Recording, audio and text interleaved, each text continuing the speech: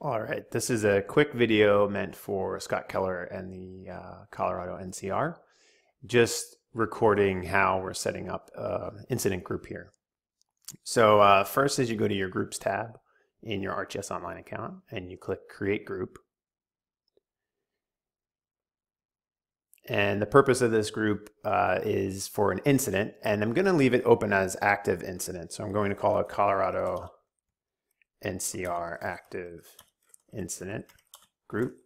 And you may want to look at making specific incident-specific groups down the line, but for now, this is a great way to get everybody into one group and sharing information in a private or a public way. So we can talk more about that in a bit. So I'll just I'll pause here while I type a few things in, and you'll see what I've got. All right, you can see here I typed in a short summary, and I just included that you can share private content, but please do not share personally identifiable or protected data. Basically anything related to patients or individuals, this isn't the right environment for that. For now, what I usually do is make it so that the group can be viewed by everyone. That doesn't mean that everybody can get in and see the content. It'll just make it easier for people to self-invite themselves into the group. Over time, you may pare down that restriction, but as you begin building this environment, it just makes it a lot easier for you to send an email to the NCR and get everybody into the group. Who can join this group right now? I suggest you leave it to everyone. After you think you've got a core group of people in the first wave, you can lock it back down to those who request membership and are approved. But for now, I would just, no one's going to find this group very easily. It's just a matter of sharing out through an email, and then anybody who gets the email can join, and then you can start setting up some restrictions over time. I would allow group members to contribute content. That's actually the goal of this group.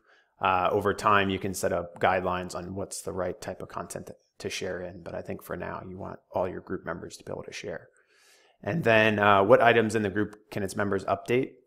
This is a very specific tool, and I don't want to get too far into it now, but this is really when you're trying to keep your group just to your ArcGIS Online organization.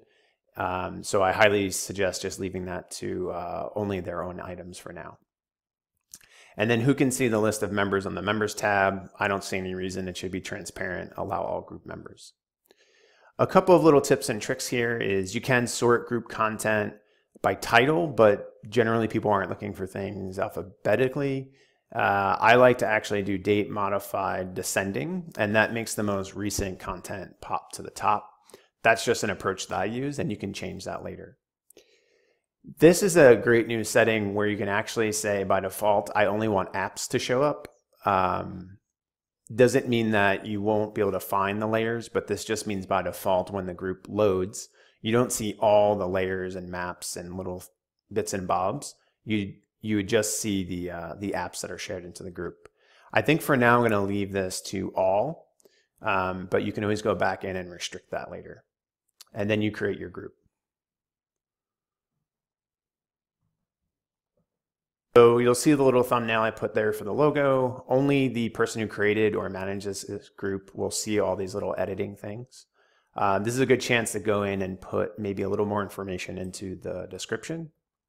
For now, I'm going to copy and paste that in there, but you can put links in here, quick links to other websites, and you can elaborate more on the purpose of this group. For now, I think it's a good idea to put your point of contact information. So I'm going to stop for a second. All right, I'm just going to copy and paste some information. I actually put this into your ArcGIS Online profile. Make that a little bit easier.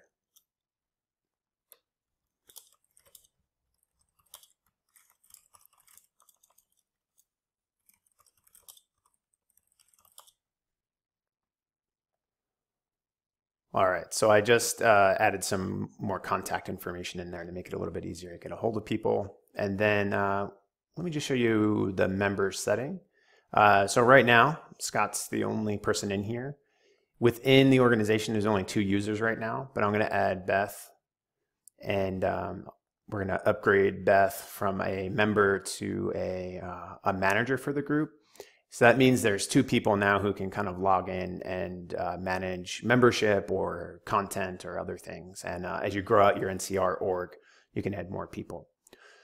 Now, to invite someone from outside of this NCR ArcGIS Online account, you click on the Invite Users button. So you're not creating accounts, you're just inviting other people. And since we're going outside, you'll uncheck this little box. And I happen to know my external ArcGIS Online account name, so I'll just type that in, and I'll invite Paul.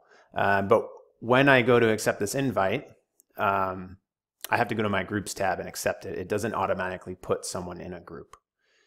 That's one way to get members into this group, and it's probably the more administrative way and takes longer because you need everybody's ArcGIS Online names. The other way to do it is, because we made this group discoverable, when I click Share, I can send this link to others outside the organization, and they should be able to use this link to sign up. And I'm going to test that here in just a moment.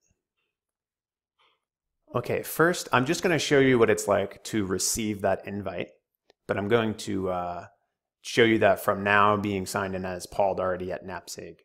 You'll see here I got a little alert that's telling me I have an invitation. I can click there, or I can go to my Groups tab, and usually there'll be a little notification there that I've been invited into a group. Please note this doesn't create an email, so you really have to tell people when you've invited them, unfortunately, at this time. So I'm going to go ahead and I'm actually going to decline this because I want to test another way to get into the group. So I'm going to decline this for now. And then I'm going to test using that link that would get emailed out.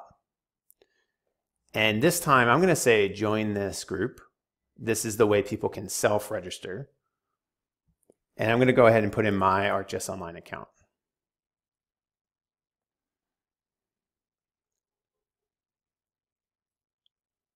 And now if I click join this group, I'm now a member of the group. Again, you can make this more restrictive later so you don't have random people joining your group. But early on in an incident, this is the way I suggest doing it.